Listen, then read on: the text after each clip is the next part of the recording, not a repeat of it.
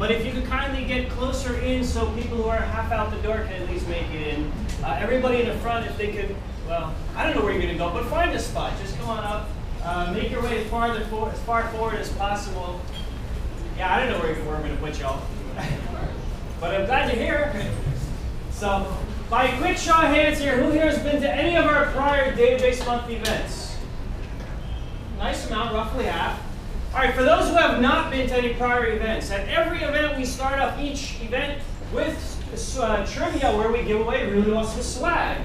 The swag we have today is courtesy of Clusters. We have selfie sticks, 4 GB USB sticks, wine cork holders, a bunch of pens, and courtesy of New York City, we have these beautiful New York City Tech and Innovation pads.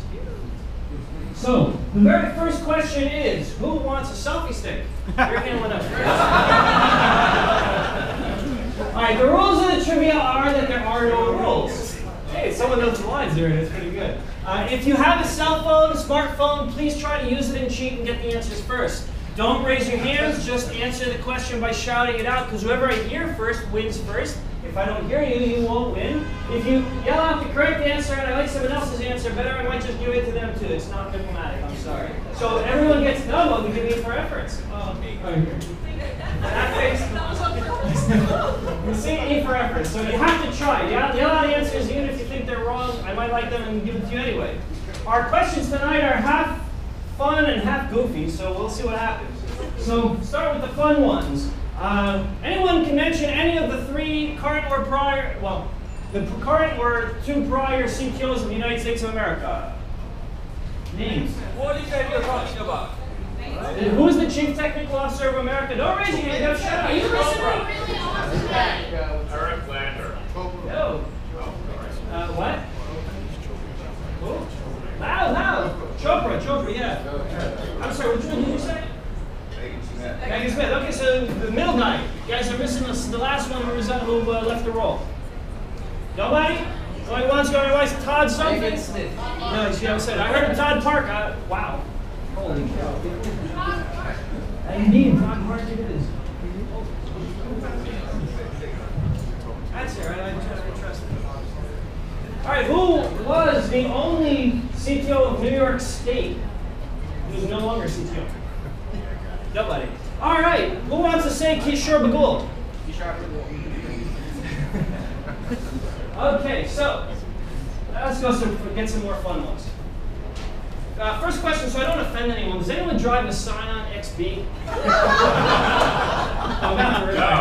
No? Okay, anyone? Okay. Hey, that was an answer. No? All right, first off, everyone here can count, right? Show of hands count? Yes? All right, so it's a number. Answer by number. What mile per gallon does the Scion XP get mixed average? 42. 75. Way lower than 75. 42. Lower than 28. Lower than 26. I heard 23. 23. Did you get one already? So throw it over your head and see whoever gets it, gets it. There you go. All right, the Scion XB, that was a 2015 model. Go back 107 years. 1908 Model T Ford. What was the miles per gallon? 8. Higher than 17. 22. Almost 22. It's close. 24. It's close to 22. 24. It's lower than 22. 21, thank you.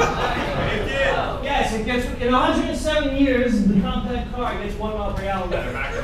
Okay, what font was based on Dave Gibbons' lettering in the Watchmen comic books? What? Ariel. The answer is in the question, in the comic books. Comic Sans. Comic Sans. All right, what is the real name of Minecraft's Notch? No one's a gamer in the entire world? Come on. What? That's totally wrong. Marcus Person. Yes, Marcus Person. Who said that? Oh. Anyone know where the brand name Apple comes from? Whoever's an Apple say something on the system, give it back there. No, the real source of the name Apple. Apple Records. Isaac Newton is the answer to our next question, but not the right one. Where is Apple, the name Apple comes from? Apple records. No, all right, nobody. Fruit. Ate a fruit? Who said that? It's a really good guess. Whoever said it. Favorite fruit.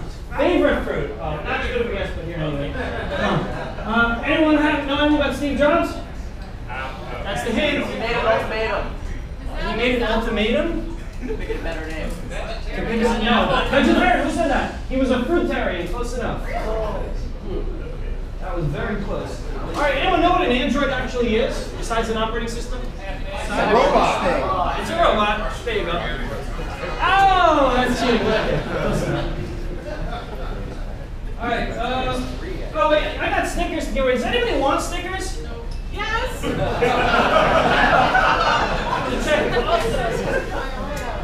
All right, we're almost going through this here. What year was the first electric car put into mainstream production? It's a year, everyone knows numbers.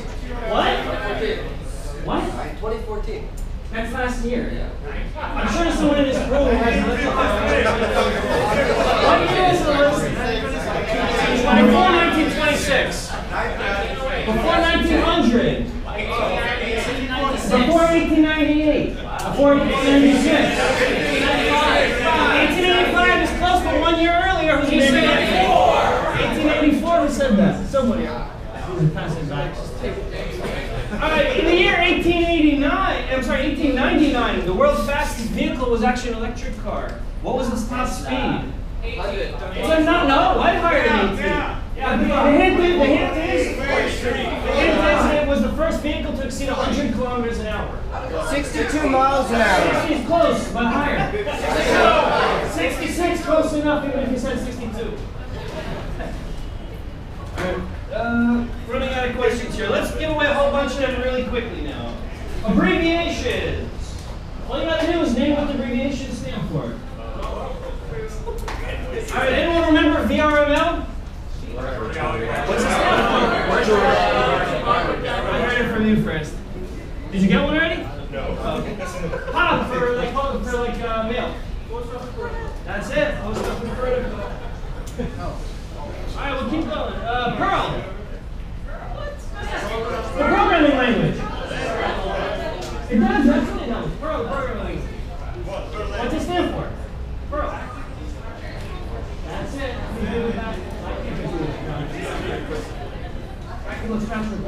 PHP. PHP. Personal home pages. Who said that? That was the original name. What was the refined name? Hypertext preprocessor. PHP hypertext preprocessor. You got it first, but you got it second here. Okay, I'm gonna throw this out there.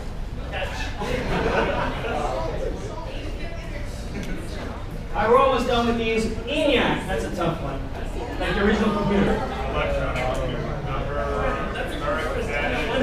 Close enough. Electronic numerator integrated computer. Last one. Oh, I almost gave it away. VHS.